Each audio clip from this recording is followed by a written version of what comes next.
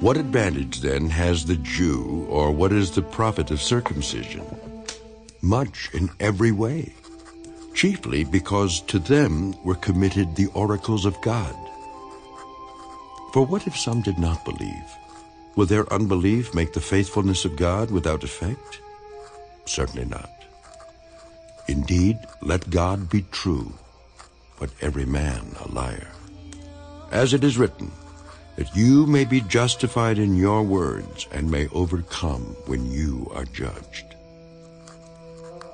But if our unrighteousness demonstrates the righteousness of God, what shall we say?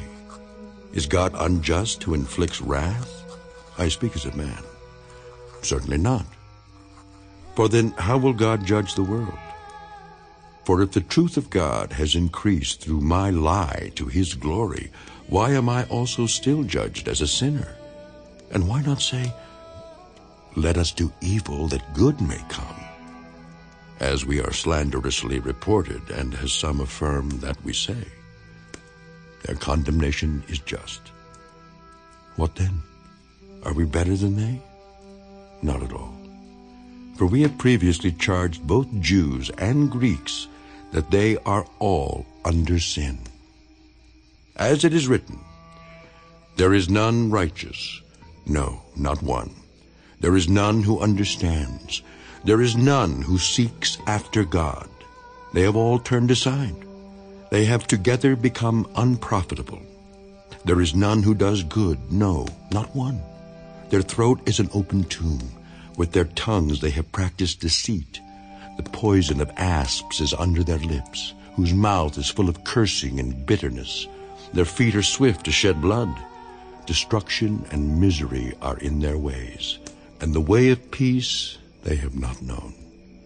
There is no fear of God before their eyes. Now we know that whatever the law says, it says to those who are under the law, that every mouth may be stopped, and all the world may become guilty before God. Therefore by the deeds of the law no flesh will be justified in his sight, for by the law is the knowledge of sin.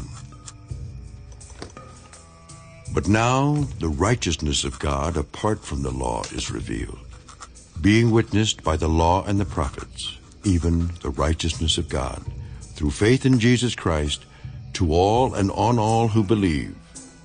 For there is no difference, for all have sinned and fall short of the glory of God, being justified freely by his grace through the redemption that is in Christ Jesus, whom God set forth as a propitiation by his blood, through faith, to demonstrate his righteousness, because in his forbearance God had passed over the sins that were previously committed, to demonstrate at the present time his righteousness, that he might be just and the justifier of the one who has faith in Jesus.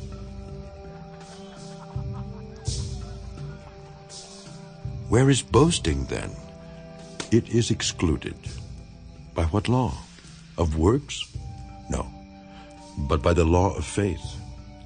Therefore we conclude that a man is justified by faith apart from the deeds of the law. Or is he the God of the Jews only? Is he not also the God of the Gentiles? Yes, of the Gentiles also, since there is one God who will justify the circumcised by faith and the uncircumcised through faith. Do we then make void the law through faith? Certainly not. On the contrary, we establish the law.